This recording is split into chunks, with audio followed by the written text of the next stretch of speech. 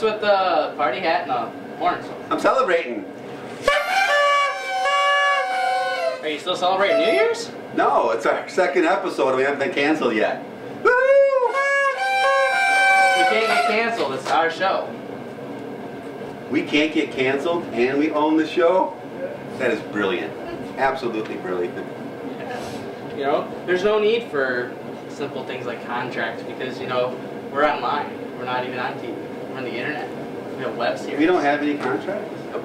Oh, that's pure genius. No contracts. Our show can't get canceled.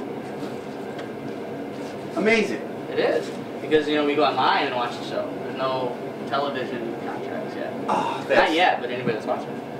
Having it on a website, that's the way to drive people to the show. Exactly. That is awesome. Now we got a great show lined up for you guys. We got some great acts coming up. Yeah. Oh, let's put your hands together. All right.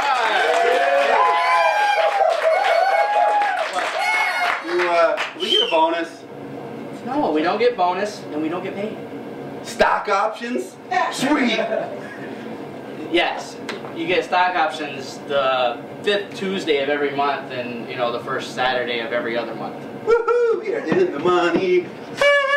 In the money. Can we get on with the show? Oh, sorry. Yeah. We gotta make the stock sword. Yeah, okay.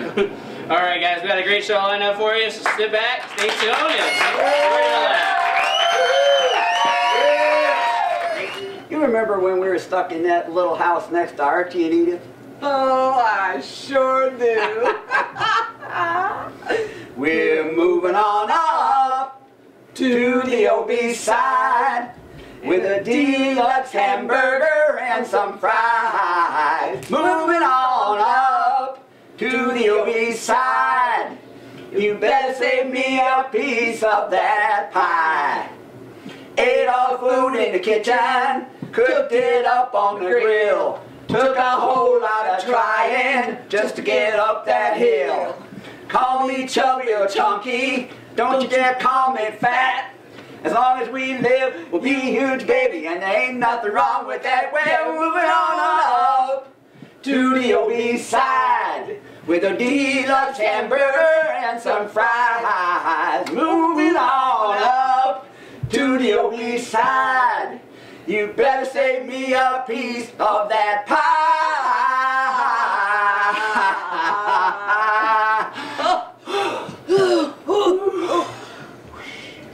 I tell you, these kids nowadays, I just don't understand nothing going on.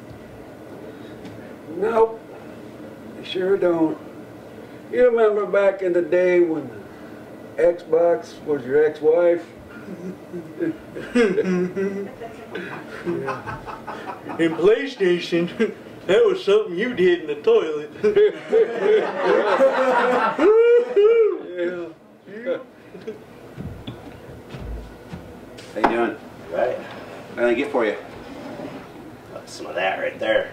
Dude, that's out of your league. What do you want to drink? Oh. I'll just have beer.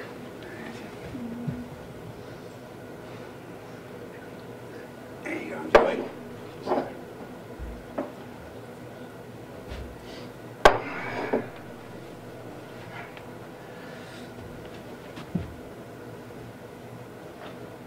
Do you suffer from erectile dysfunction? Are you too embarrassed to talk to the hot girls at the end of the bar because you can't swing the bat anymore? Well, have no fear because the new wonder drug, Wanna Stay Up, is the answer to all your problems. All you have to do is take 2 pills exactly 74 minutes before sexual activity, and you'll be able to give the girls the best 33 seconds of their lives. That's right, and for a limited time only, you can get a 2-month supply of Wanna Stay Up for only $79.99. That's enough for one great night each month. I took Wanna Stay Up, and now I have the confidence to talk to women. After he took Wanna Stay Up, he was able to not satisfy me just like every other man I've been with. That's right. We took him home and ripped his clothes off, and then it was over. I got you, you got me. Just like every other night. Call today and have Wanna Stay Up shipped directly to your door. Oh, and want to stay up may cause coughing, sneezing, dandruff, cold sores, cancer, ingrown toenails, itching, watery eyes, anal seepage, drunk dialing, sweaty armpits, blue balls, onion breath, narcolepsy, anal probing, paralysis, either partial or total, herpes, wildfire, chicken pox, and in some very unrare cases, death. Please contact your doctor before using. You remember back when The View was funny? You're talking about when you look outside and you see the hot neighbor? No, I was talking about the TV show. I don't ever remember that being funny. Yeah, me neither. I tell you. Yeah. I'm thinking about going hunting later on. What you going hunting for? Just to get out of the damn house. It only takes so much of the woman, you know. When I married her, she was young and pretty. No, she wasn't. Yeah, I don't remember that neither. Yeah. Welcome to Sammy and the Slammer. I'm Sammy, and today we're gonna be talking about drugs. Now I ain't talking about no 8 balls and no dime bags. Today we're gonna be talking about over-the-counter medication. Now we were supposed to bring in a panel of docs and researchers, but none of them uppity crackers would get off their asses and come on to my show. Now, I might bail in 2 weeks, so if I see you out on the streets, I'm gonna smoke. I'm gonna politely request that you have a smoke with me. See, look, I got the smokes right here. Anyway, the show must go on. Now we found a scientist who agreed to help us out. So everybody, put your hands together for Dexter Sparkplug Triple PhD.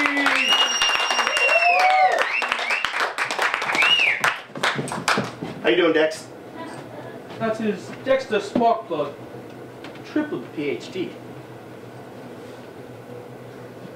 Alright, let's get down to it.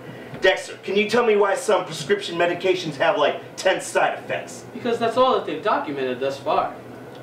Well, maybe you can help explain what some of these side effects mean. For example, this right here says you may experience gas with oily seepage. Oh, that is just a polite way of describing a fart that sparkles your chair with a nice greasy stain of ass buckshot. Yo, man, this is nasty. In some cultures, it's a great compliment to the chef. Yo, whatever, man. And this one here says that you may experience visual hallucinations with increased sexual inclinations. Now that don't sound so bad, especially after doing 2 years in the joint. No, not bad at all. Except for the fact that it is entirely possible you'll end up getting banged by your 400-pound cellmate named Tiny, with $20 running on whether or not he'll be done by the time the guards find out. But, in reality, you are actually in a janitor's closet, sitting on a plunger. Now, it may not sound bad to you, but to me it sounds worse than dropping the proverbial soap. Well, thankfully we're almost out of time. You have anything else to say, Dexter? Yes. The explanation of the medical dilemma that you have been alluding to is quantified by the aspiration to superficially be transformed into illustrious personalities. Basically, people only take pills to try and look like celebrities. Instead of taking pills, all you have to do is learn to love yourself. Well, that's all the time we have for today. Make sure you tune in next time, because if you don't, you know what I'm gonna do? Huh?